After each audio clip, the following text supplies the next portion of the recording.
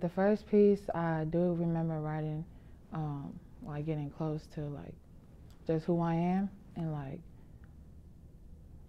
like coming to terms with like you are a person no matter, like, you feel me? No matter what you go through, you're still a person. So I was like, it was a piece about one of the kids that died on our block. And it was just like, when I wrote it, because it was about Sacramento, the youth violence. It was Friday Night Lights, everybody went home after school, get ready for the game. And he's a football player. And I wrote like, that was the first thing I remember, the news, you feel me, the news channel. And then he was like, close your eyes and then read that, and then remember the same thing you go through. So I feel like that was the most painful thing to write, only because it forces you to come to reality with things, you feel me? So yeah. This that West Coast, the best coast. I don't know about y'all, but none better than French toast. We chillin', but you still shouldn't test most. Wish there was a class on Woods, cause we passed those. Wish I could give every person they worth and tell them to tax those. Ain't enough genuine love, cause a lot of people lack those. Dirty money means burnt bread, but we still eating off burnt toast. You see this, that West Side, the best side. Grew up when them boys that sag with that blue rag to the left side.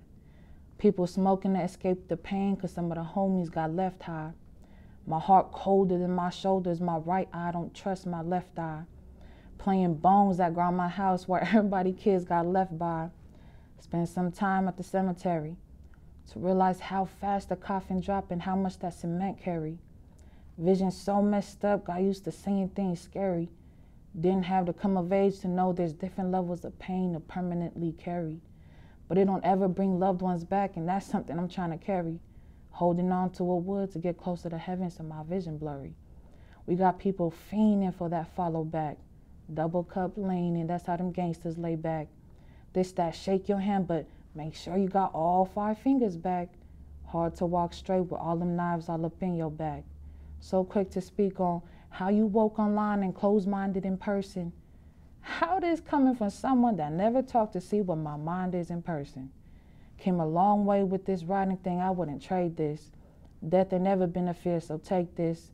Planning my funeral playlist, so when I die, play this. I'm really like, you feel me, I'm comfortable with being uncomfortable. So I'm like, any place I'm in, like, I'm gonna make it comfortable for me, cause you're not gonna take my comfortability away from me. You feel me? So I'm just like, I gotta, you know, like, no matter what space you go into, you have to realize, better, like, don't nobody can make you feel home like you. So that's why I feel like I'm just so like, you know, just energetic. That's the word. Hold on. Energetic, I think.